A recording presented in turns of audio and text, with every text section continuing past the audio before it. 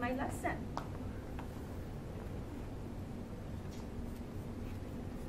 All right, I think I should turn this around.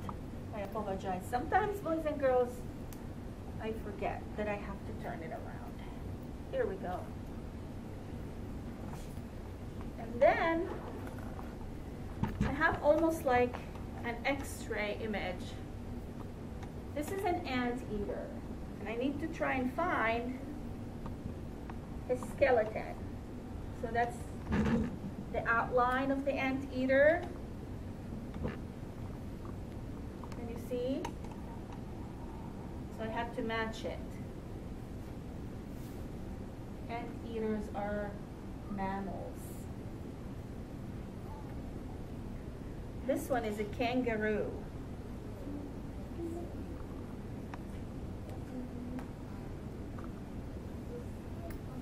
You can choose this work during work time. It's very interesting. It's almost looking inside the bodies of those mammals and seeing their bones. This one is a squirrel.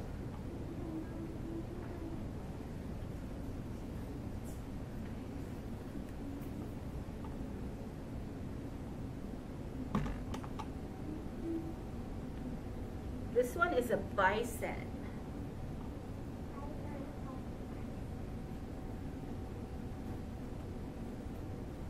Rabbit.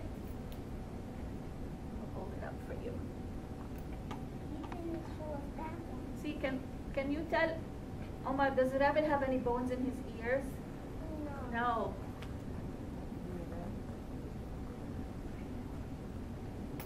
No bones in his ears.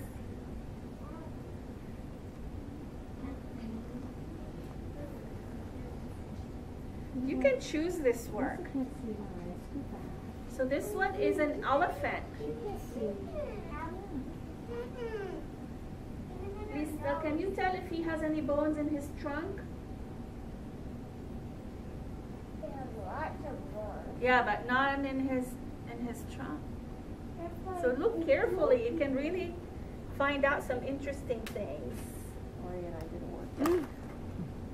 That's the platypus. A lot of interesting things about the platypus. Remember, he's the mammal that lays eggs. He has webbed feet. Isn't that your favorite, Nathan? Here's a bat. Did you guys know that bats have thumbs? And you can see his thumb, the bones of his thumb when you look at this X-ray. Look for it when you choose this work.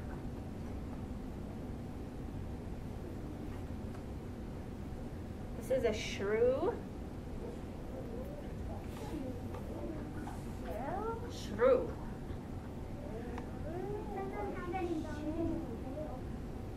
This one is a tiger. Look at his skeleton.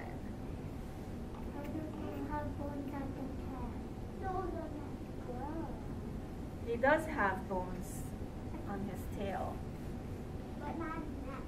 And this is and a gorilla next to each other. Isn't that interesting? It's a gorilla, and you can compare them. How do they look the same?